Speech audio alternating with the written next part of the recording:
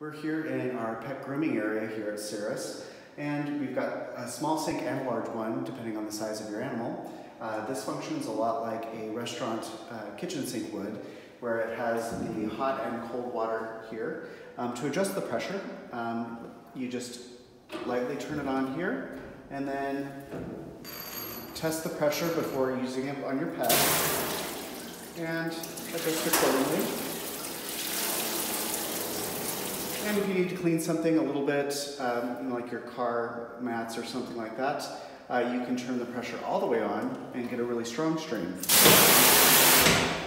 There's also a pet dryer in here, so you can clean your pet without having to worry about putting pet fur all over your apartment.